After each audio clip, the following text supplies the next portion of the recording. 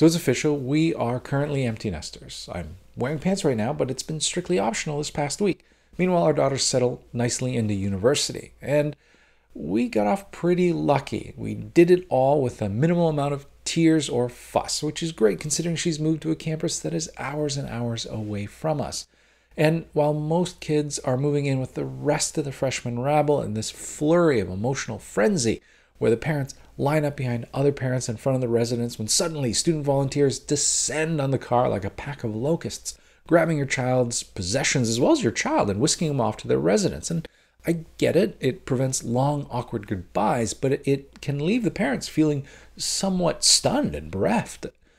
We're lucky. Our daughter's in the STEM field, which meant she was at the university a whole week earlier. We got keys to her residence, and we had the building to ourselves. Parked the van in front of it, and while she was off at orientation, we unpacked the van for her. And it's a good thing, too. I mean, wandering around the campus, we saw a lot of university freshmen coming in carrying like 2 to 3 large suitcases. Meanwhile, our daughter had packed our minivan to the gills, including a roof rack. I think secretly her plan is to not do laundry until she returns to us for the Thanksgiving break. I mean, I don't even think student volunteers could have successfully unpacked our van. There is a lot of stuff, and even halfway through the unpacking process, we left to go to IKEA and get a bookshelf and a shoe rack. I mean, her room is packed, but super, super cozy. This is completely new territory for us. Neither my wife or I have ever lived on a residence campus before in our life. So we've been polling friends and family to find out more for ourselves and our daughter. We learned about floor cest and how it's never a good idea to have relations with anyone on your floor because it leads to inevitable awkwardness later on. We also learned that the washrooms on each resident co-ed floor switch from guys to girls from year to year, which goes a long way explaining why the guys' washroom on our daughter's floor only has 2 stalls and no urinals, which frankly seems like a disaster. What incoming freshman boy is going to be fastidious about lifting the seat? It is pee everywhere. I don't know what I would do. I guess that just means I'd be shitting in the shower and waffle stomping it through the drain. It's a disaster. And on the girls' side, well, it clearly used to be a guy's washroom where some thuggish freshman has decided to tackle the stalls because they're completely unmoored. Neither of the doors closed, let alone lock. So, I mean, this university needs to figure that out. Meanwhile, we as parents are reading think pieces about the new scourge of college campuses, depression, and how the advent of mobile phones has led to a delaying in sexual gratification, experimentation with drugs and alcohol, and the need to drive, but has also led to a precipitous incline in depression and suicide. It's actually a really interesting article. I'll have a link to it below. But, you know, our kid's smart, but we can't help but worry. We're parents, and it's weird to be on this side of the equation. When I was growing up, I was such a shit that actively tried to cut my parents out of my life.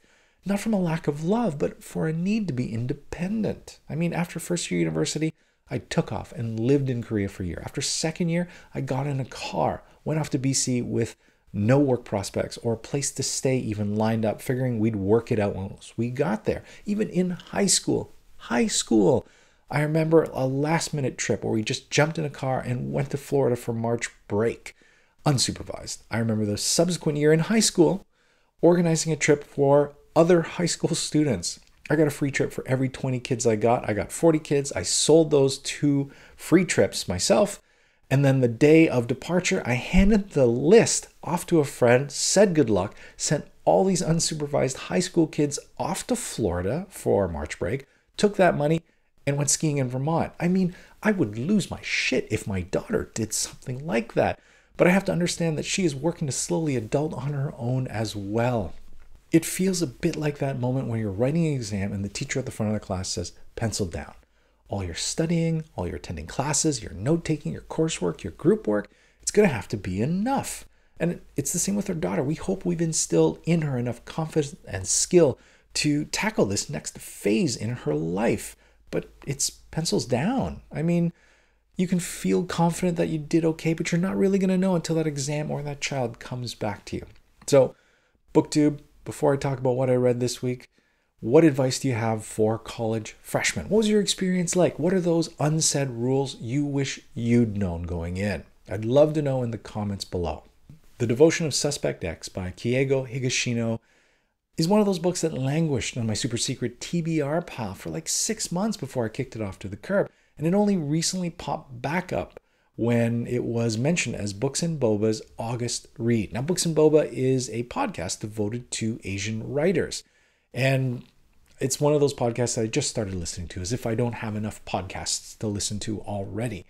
Now, it turns out that Keigo Higashino's book was kind of a big deal. Published in 2005, it won the Naoki Prize, the Honkaku Mystery Award, and the English translation was even up for an Edgar.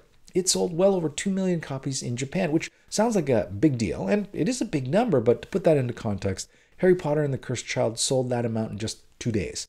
But the book has also spawned 3 movie adaptations, one in Korean, one in Japanese, and one in Chinese. It's spawned an ongoing Japanese TV show, and is currently being optioned for an English language remake. So as far as Japanese exports go, only Hello Kitty, Sailor Moon, and tentacle porn have more traction. Yasuko Hanaoka is a divorced, middle-aged woman who works at the local bento box lunch counter. When her abusive ex-husband Togashi shows up looking for a handout, one thing leads to another, and suddenly Yasuko and her teenage daughter Masato suddenly find themselves looking at the dead, lifeless, and limp body of Togashi on their apartment floor. And now, no spoilers, all this happens in the first few pages. This isn't a whodunit, this is more of a how to get away with murder scenario. We've got a body, how do you cover up the crime? So enter Ishigami. He's the heavyset, round-faced high school math teacher who also happens to be Yasuko's neighbor. He overhears the commotion and manages to deduce exactly what has happened, and he offers up his services. Trust me, he says, logical thinking will get us through this. I mean, who hasn't wondered how you dispose of a body and get away with it? It's not enough to douse it in acid and flush it down the drain, which isn't what happens here. You have that added complication of ensuring that the murderers aren't always looking over their shoulder, waiting for the other shoe to drop.